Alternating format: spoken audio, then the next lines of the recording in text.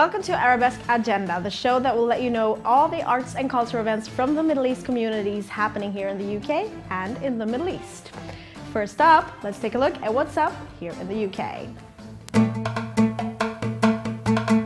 In the author's first ever appearance in the UK, Jordanian author Amjed Nasser reads and discusses his novel Land of No Rain. The book surrounds the main character, an exiled citizen of the fictional Arab country of Hijaz, which is run by military commanders handing down power from one generation to the next. On his return to his homeland, the character encounters friends and family, but also has to face his own self or the person he left behind.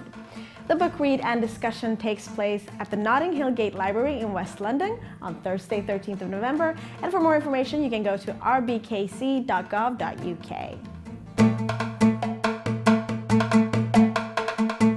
The jazz quartet Hijaz will be performing for the London Jazz Festival this year.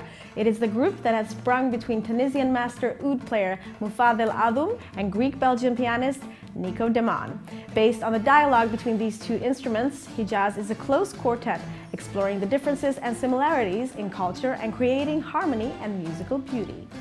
The concert will be kicking off on Friday, 14th of November, and for tickets and information go to richmond.org.uk.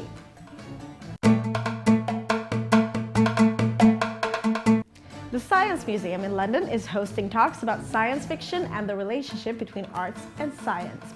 Called The Ultimate Bridge Between Science and the Arts, could exploring this relationship enable the next generation to envision an alternative future of the Middle East?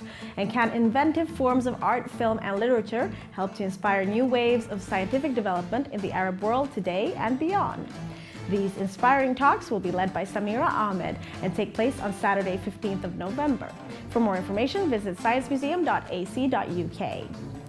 Now, let's take a look at what's up in the Middle East. The MENA region's lead animation and creative arts and design event, Joanimate, is hitting the spotlight this Wednesday in Jordan. The festival covers various disciplines, including hands-on training and workshops for talented individuals and young professionals to interact and learn from international industry experts on new trends and technologies in animation, design, and production. The festival also gives the chance for talented individuals to shine and show their capabilities through a competition for short animated movies, with an award ceremony for the top 5 films.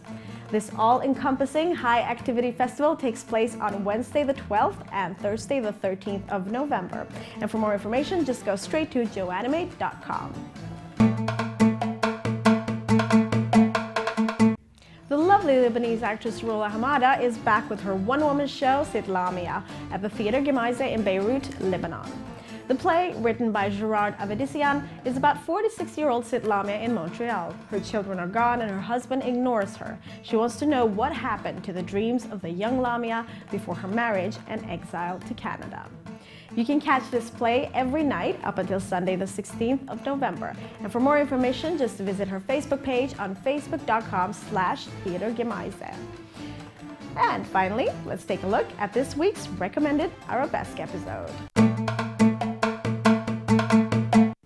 What is perceived as possible and what is improbable? What are the improbable possibilities in our physical world? British Iraqi artist Atiyar Musavi explores that in his latest exhibition at the IM Gallery, Improbable Possibilities. We had a chat to him about life and art, and you can see our exclusive with him on levant.tv/arabesque.